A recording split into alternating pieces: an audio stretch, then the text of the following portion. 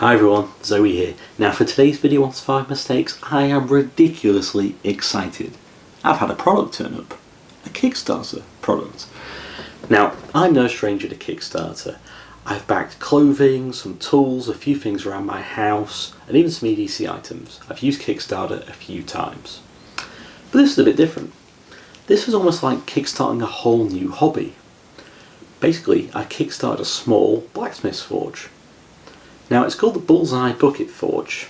Why Bucket Forge? Because it can be stored in a small bucket out of the way. It's for people like me, people that have materials, knowledge or confidence to build some of the homemade forge options that are out there, such as the tin can forge I'm sure you've all probably seen. Now it's made for small apartments, narrow boats, student buildings. It's not going to be able to make whopping great items. It's for small little craft projects, or in my case, I want to make some tools and turn scrap metal into things I can use. Now, it's made by the guys at Reptile Toolworks, and if that name sounds familiar, it's because I've already mentioned it on this channel before, and if you're an Apocabox subscriber or you watch the unboxing videos, they make most of the tools and traps that are in Apocaboxes. So, having an idea of the quality of stuff they produce, when I saw the Kickstarter go live, I was really excited about it, and I clicked that button. Turns out, I've heard some slightly conflicting reports about this now, but initially I was told I am the only person in the world outside of the USA to kickstart this product. And it arrived 2 weeks ago. Now let's put this into context. I kickstarted a product. I bought a product in advance of it going into production, and it arrived 2 weeks ago. I have been waiting with this thing in my house for 2 weeks. 2 weeks I have been tripping over this box just for you guys, because I want to open it on camera. I want you guys to see my initial reactions. So enough of the preamble, let's open this box and let's build a Bullseye Bucket Forge. And this is the box it came in. It's a Lowe's box, which is a slight novelty for me living here in the UK because we don't have this company. And I thought I'd just take a quick moment to show you a couple of the products that Reptile Toolworks do that I'd hope to replicate one day. This is my personal favourite. This is the Aboriginal Woodworking Toolkit. It's a couple of wooden handles with some basic holes in to secure the blades, and we've got a small selection of them. We've got a small, what they call the Bowsen, which is some rasp on the back, and a slightly curved blade. As you can see from the size of them, these are small tools, which I hope to be able to do. We've got the awl, which is really great, I've used that loads of times. The beaver tooth chisel, again I've used that a fair few times, and I really like it. And then we've got the sort of hooked knife, which they call the willow knife, but it's a hooked knife. And the idea is that you can either carry these tools in your pocket, or attach them to a handle or stick in the wilderness, or, because I'm weird, I bought a tool roll for them as well. And one of the other items I've got lying around is this. This is the Must, the multi-use survival tool. It's a carbon steel, basically hand blade, that can be attached and reattached to this axe handle, and all these are carbon steel, or high carbon steel. And they also sold an attachment to turn it from this little sort of tomahawk axe into an adze. So you could basically angle it and use it for making indentations. So, let's say, just a quick shout out to Reptile Toolworks, because I really like these products. And they look simple, and they look simplistic, but they really do work, and I love them. So, let's crack into this box, shall we? Right, no more holding off on the excitement any longer. Let's get into this thing.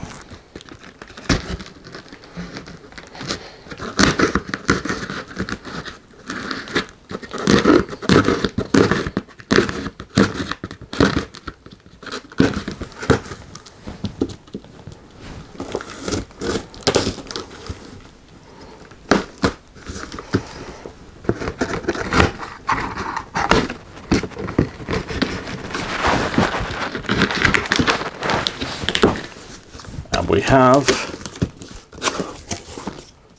what I assume is packaging material. I don't actually know. So we've got, yeah, basically bubble wrap. I've just never seen it in this colour before. You ever feel like you're being punked?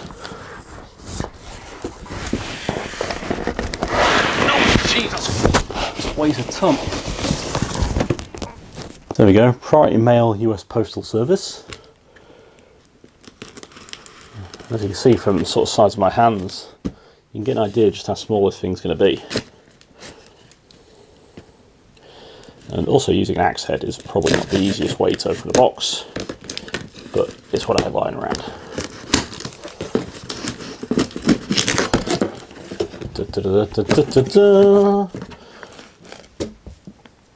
You ever play the birthday game Pass the Parcel?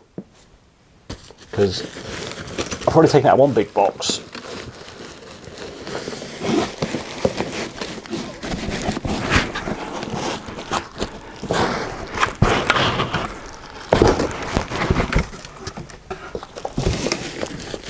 Oh, Jesus. I think I wasted a ton. Right. We even got some of their instant bowstring. Uses the wrapping material. It's one of the products they make that can be broken down into a sort of high poundage bowstring. So I ain't going to waste this. I'm going to cut through this. I'm going to try and keep this if I can. Although I'm not sure how much damage the knots will do to it. So, it's almost like it's a demonstration. We'll use the awl to just undo some of these knots if possible. Slip it under.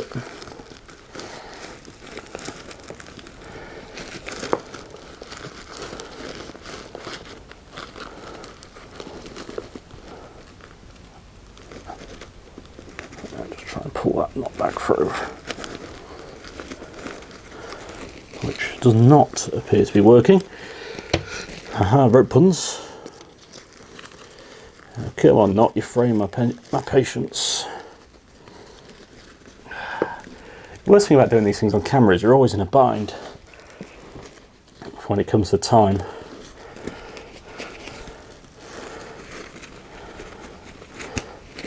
That's one. So I finally got it open, 2 boxes and 2 bags. And the first thing that's jumping out at me is an instructions book for some projects to make, including a square awl, a bosun tool, a tanged gorge, and a sax knife. Well, some of those items are included in this Aboriginal woodworking tool pile. So one of my things I wanted to do was replicate those, and some of them I've now got instructions for, which is really helpful. We've got a printed out booklet on the assembly. I think we'll be definitely looking at that. And also, that knife might look familiar. It's the Whiskey Burr knife, which is the same knife I used recently. So here's what my money's got me, all laid out nicely. So we've got the actual forge piece of itself, which I assume are laser cut. We've got some insulation wool, an extra mounting bracket, a small jewellery anvil, gas line and regulator, gas burner and connecting pipe, some brass fittings, some regular fittings, some tongs, some scrap metal, some sealant, and half a fire brick and a full fire brick for more insulation materials. So let's read the instructions and see about putting this together. So this is our front plate, and our first instruction is to bend this and this towards you, the camera. Now it says a 200-pound gorilla will be able to do it. Well, I ain't a 200-pound gorilla, and that is a little bit painful to attempt to do. But on the plus side, it is moving slightly as I brace the palm of my hand against it. So let's bend that a bit flatter, and then we'll try with this section.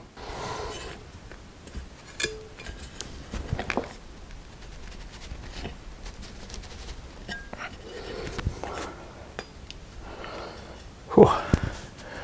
Who needs a 200-pound gorilla when you got a Zoe? So that's one bend done. Next we have to put this outwards too. And to try and accomplish that, I'm going to use the incredible professional vice-like power of my foot.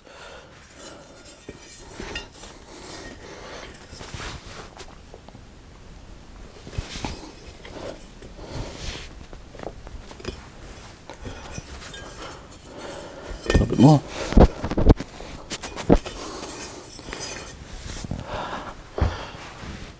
The power of the big Zoe boot for the win. So, that's stage 1 done.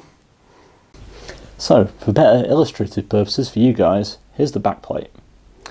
And what's going to be required is this section here. We're supposed to clamp that to be able to bend it outwards, because that comes outwards, so do these 2 tabs, and this bottom one. But I don't have vice, so let's see how ingenious I can be at doing this without a clamp. Let's try the pliers first.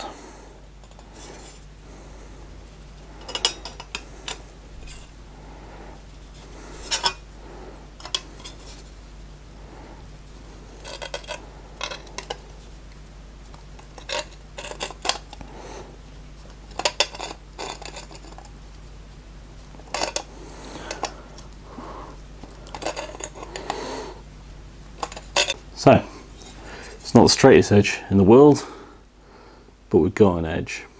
Now, to bend these 2 side tabs back, we'll do the same thing.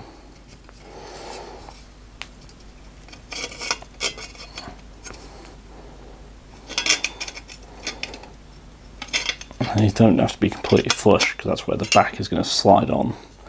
So there's 1, which is the second one as well. The second one's a lot harder to get to actually.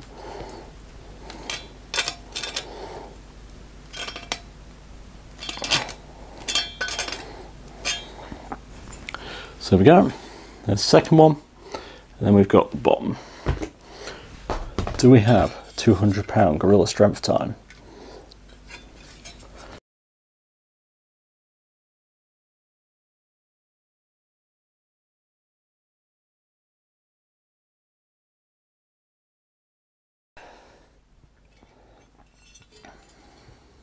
So, for illustrative purposes for you guys only, here's a top plate. And what they're talking about is basically getting rid of one of these 2 sections. Now, me, I'm predominantly right-handed. So I want that area to be where my tools are, or where the metal's going to go, or the anvil's going to go. So I'm going to be knocking out the left-hand side, because presumably the gas bottle's going to be going to the left of the stove, which gives me my predominant hand area free to work with. So, let's get this bit out.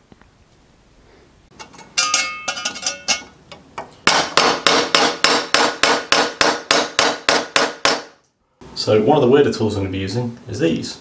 I use these to pull up my eyebrows. But they're essentially some very needle nose pliers.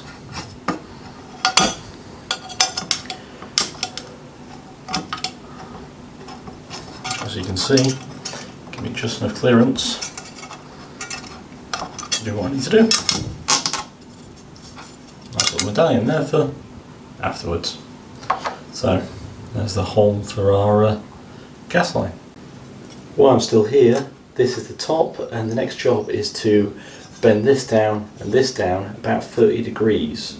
We're supposed to use a clamp as sort of a solid straight edge to apply pressure against to manipulate, but I ain't got one of those that I can put in a vise, so I'm going to have to try and fabricate this one a little.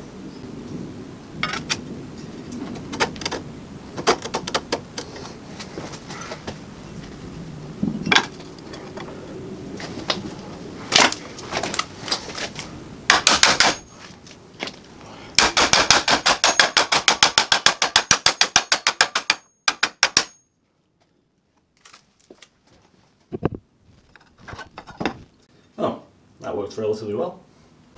Right, let's try it again. I've got this weird clamp plate. We're not flat anymore, which can make things a bit difficult. And our anvil. Just to the side. Do some adjusting.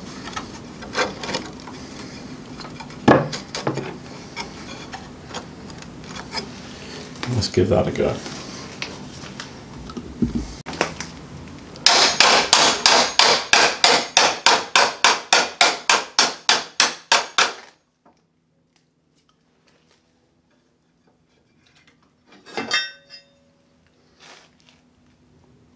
Step 4. The sides. The sides are identical but not symmetrical. The front of the forge has 2 tabs while the rear has 3.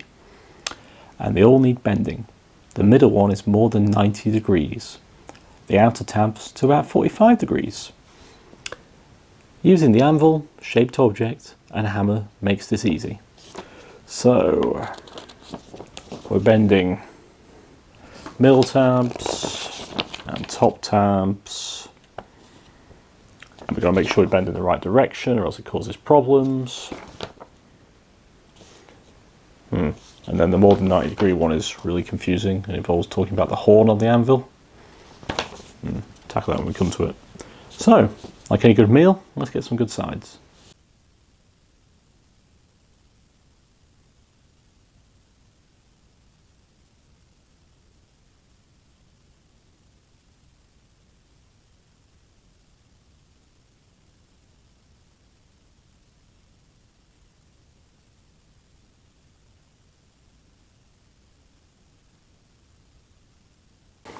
Right, now we have the second to last piece, the bottom.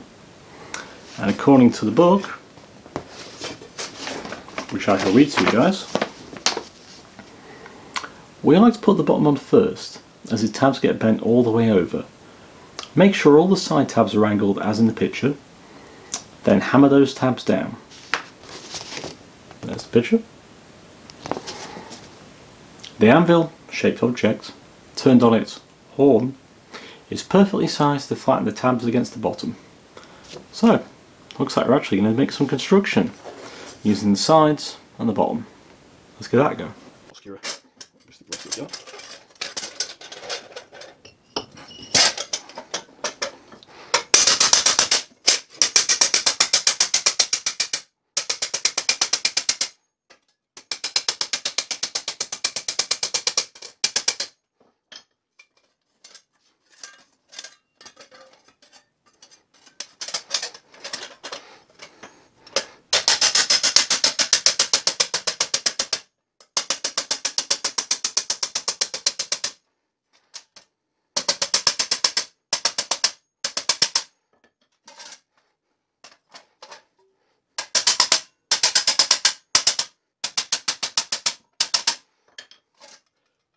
Now I'm not sure that showed very well on camera because I was doing it in the hallway, but this is what I've ended up with.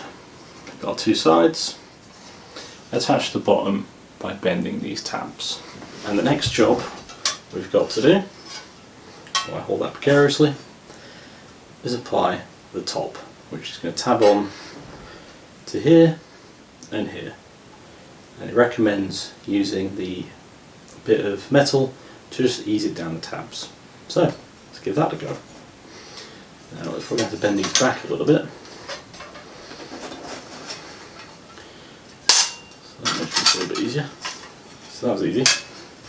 But then we've got the pressure of this coming all the way across there. Which is going to be not as difficult as I thought. So, there's the basics, there's the top, sides obviously, and bottom.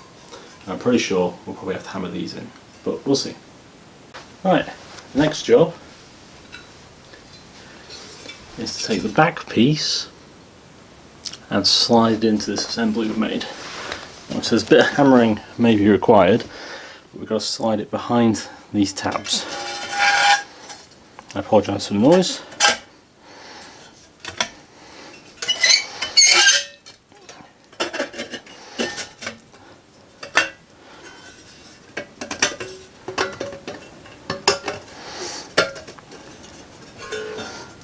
There we go. Right, the next step is hammering down these tabs at the top. and the reason they had us put the back on was so there was a bit more rigidity while we do it.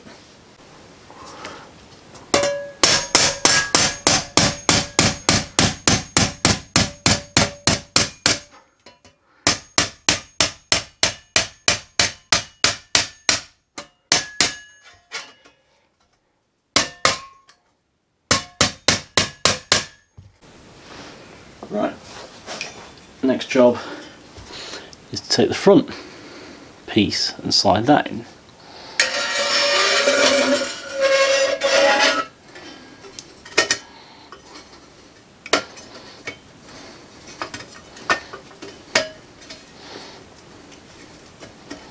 There we go. That's an idea of what it's going to look like fully assembled. When it comes to size wise, there's my hand. As you can see, it's only a little bit bigger than my hand. Right, let's continue with the construction. Now the next thing I'm going to install on this is this, our burner mount. It's basically a piece of pipe that's been welded to a plate. Remember that tiny hole we took out earlier? That's where this goes. We're going to screw it onto there.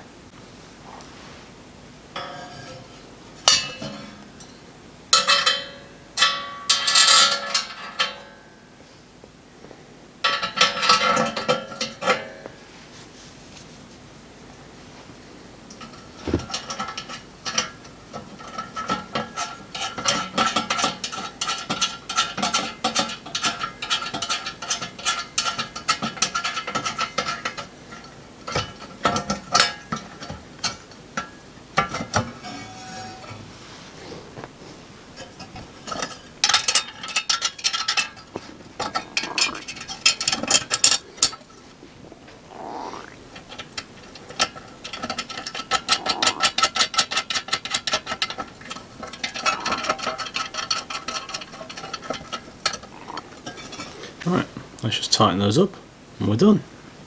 Right, time for our final piece, the back door, everybody's favourite.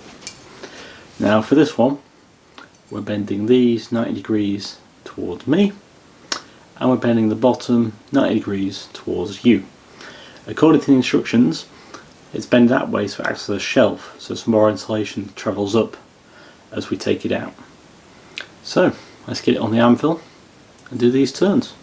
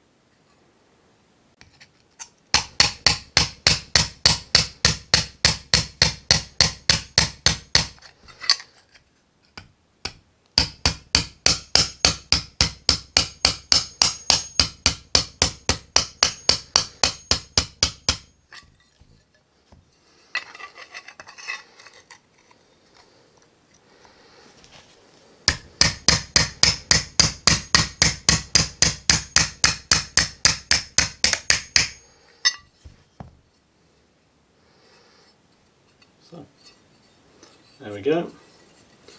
Got our edge to go on the inside that we can pull our insulation from, and our tabs just be able to grab it and pull it up on the outside. Right, next step is applying insulation. I'm going to use a cotton mask. I've got this killer wool stuff. It just says to apply by putting the bottom part in and then wrapping the rest round.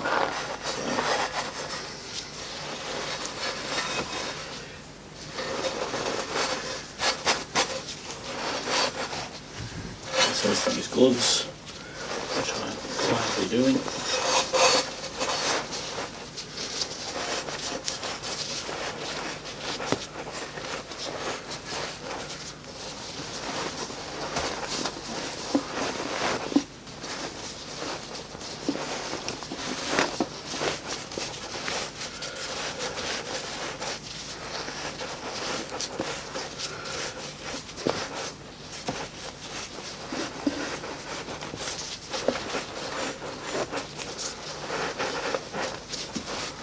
Obviously, for this section, I've removed the front just so I can get into it.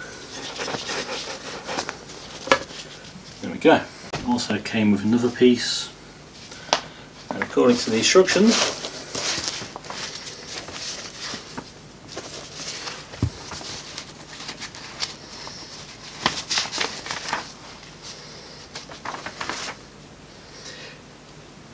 after the long piece of caraway or whatever, it's placed in the thick small piece and tuck it tightly into the top back, making sure there's about 1 inch at the bottom so the door will be able to open. So it'll be that way or that way. Let's go that way. Yeah, 1 inch.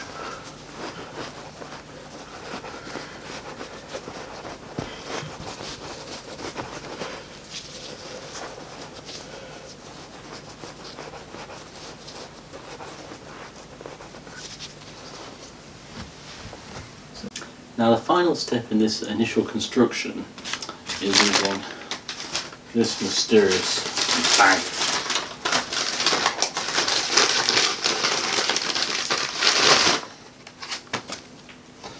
Of bizarre powder, which the instructions refer to as, I know it's a sealant, S-A-T-A-N-I-T-E. Satinite?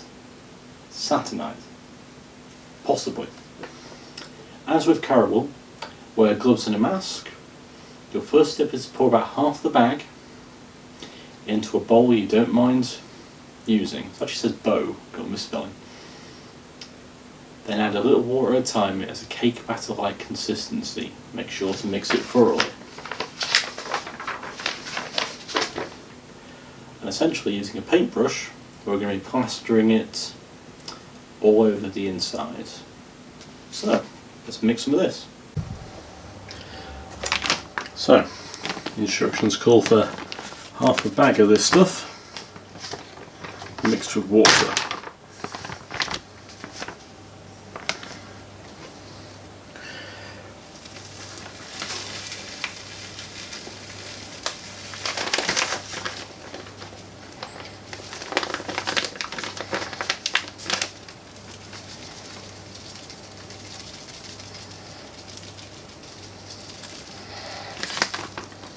Roughly half a bag, ignoring a bit of spilt on the t-shirt.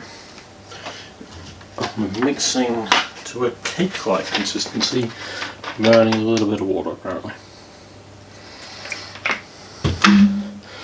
Got one of the greatest British things ever, chip fork, and we're just going to mix it.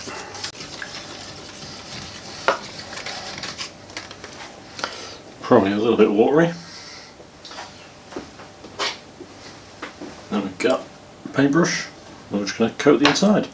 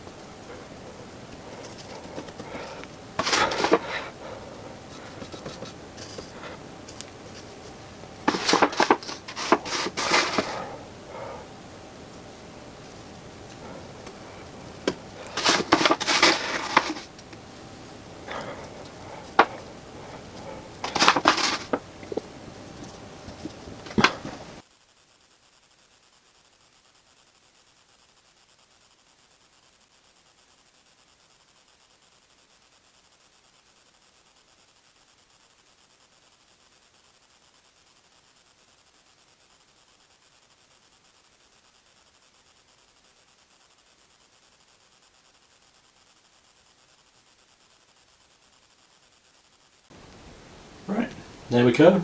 All I've done is set it up and put that fire brick in, and I've used some of the leftover sealant just to colour match it basically because I felt it looked nice. So we'll give that up to 48 hours to dry. So there we go. It's been over 48 hours. I've let the sealant dry. One thing I've noticed, I don't know if the camera's going to be able to show this very well or not, just get you guys positioned, is the actual texture is a little bit spongy. You see how it's moving underneath my finger? So one of the things I'm going to do is probably overkill, and this is where the sort of instructions for this end, because the instructions literally say hook up the gas, it'll dry out some more, and there you go, hey presto, you're done. Well, I've got some fire cement left over from another video project, so all I'm going to do is I'm going to do a quick layer with the fire cement just to be doubly sure. It probably is overkill, but I wanted this thing to be the most practical and effective that it can possibly be.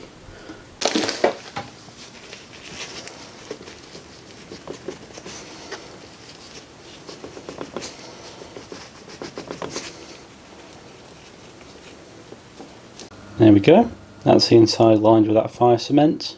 I'm going to leave that time to dry and we'll go and have a look at the gas connectors. So let's actually look at the gas components of this build. Well, the first one we've got is the actual burner itself, which is just a simple brass piece for the airflow to come out of, which will withstand the heat. As you can see, that screws on to this gas hose. So this is obviously a braided hose for a bit more protection. And there we go. So that's our gas. And then we've got this side, which goes to our gas bottle. It's got a small regulator on it. There's it attached with this brass adapter. So that'll screw on there and go to our propane bottle. Then when it comes to the actual forge side of things, we have this very simple looking pipe. That's for our airflow to come in. There's a small hole on top that the burner fits into. And then that whole assembly just drops into the forge. Right, let's connect this end up to a gas bottle. So this is actually my first time owning a gas canister this big, but it's kind of self-explanatory. Here's your on-off valve, here's where the gas comes out of. And all we've got to do is connect it up to our little regulator. So it should be a simple case of the threads screwing together. Well, that's a female thread, that's a female thread. So Reptile Toolworks is an American company, so we probably don't need this adapter. It'll probably just screw here, it's got threads.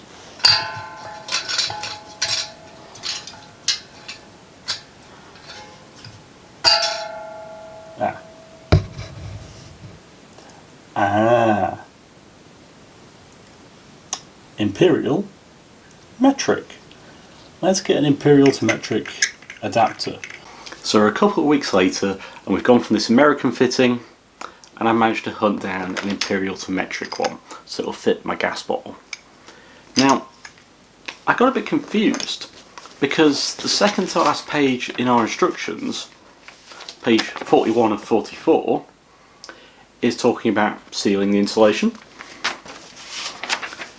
And the final page is literally about it drying and running the stove to make sure it's completely dry.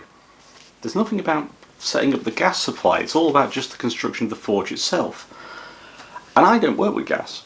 So there's actually a Facebook group for people who bought this stove, and they actually posted a video of how to set up the gas supply, but I didn't know anything about this at the time, so I posted a message saying, need a bit of help, anyone got any advice?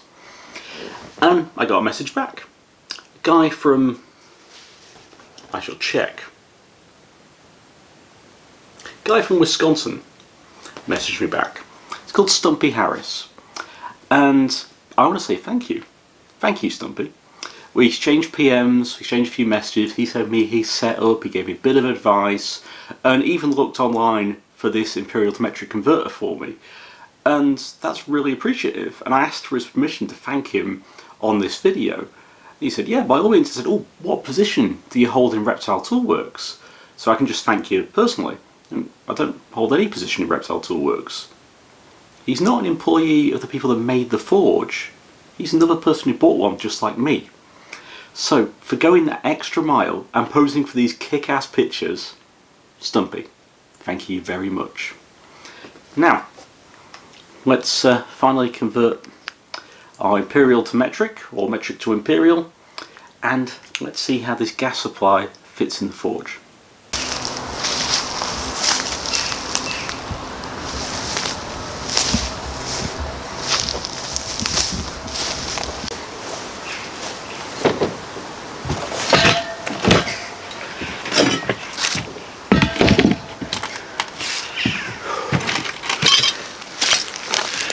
That's heavy.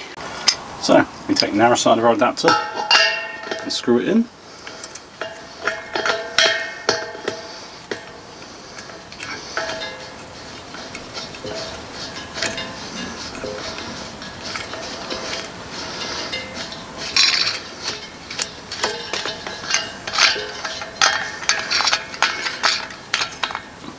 Make sure it's nice and tight. And we connect that to our fuel hose.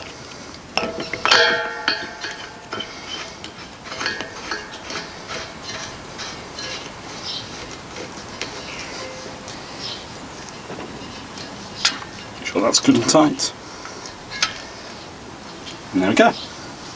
Alright, let's get this started.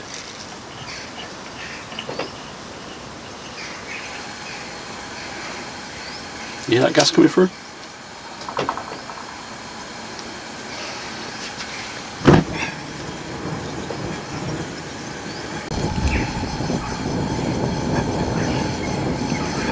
Right, as you can see it's burning.